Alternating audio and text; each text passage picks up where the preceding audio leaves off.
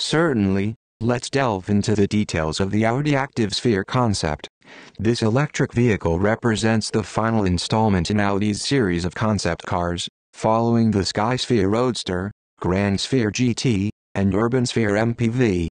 Powered by dual motors on each axle, it delivers 435 bhp, 531 lb-ft of torque, and accelerates from 0 to 62 miles per hour in just 4.9 seconds.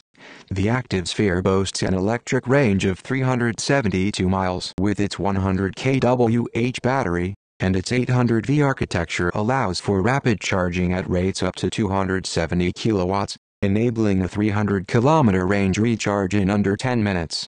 In terms of design, the activesphere is a versatile four-door crossover coupe equipped with 22-inch off-road wheels and adaptive air suspension. With an adjustable ground clearance of 208 mm and approach-departure angles of 18.9 and 28.1 degrees, it is designed for off-road capabilities. The vehicle's off-road mode features a visual cue with offset vertical studs on the floor to indicate readiness for an emergency exit from challenging terrain. The concept's creators envision its primary use in outdoor activities, incorporating a ski rack integrated into the roof, a tailgate that reveals e-bike ports for trail riding, and a motorized bulkhead that seals the cabin from the elements, transforming it into a part-time pickup.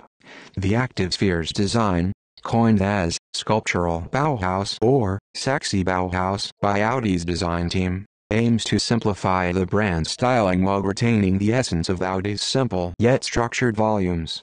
Measuring 4.98 meters in length, 2.07 meters in width, and 1.60 meters in height, the activesphere features some upcoming tech, including customizable light signatures with micro-LEDs. Inside, the concept offers level 4 autonomy, where the steering wheel, pedals, and dashboard fold away when the driver relinquishes control. Passengers receive AR glasses that overlay relevant graphics on various surfaces, providing driving information, AC control, 3D maps, and terrain analysis. While the activesphere introduces futuristic tech, there's no official word on when this technology might reach production. Audi's design philosophy maintains a balance, emphasizing the continued relevance of tactile controls alongside the integration of smart, digital features.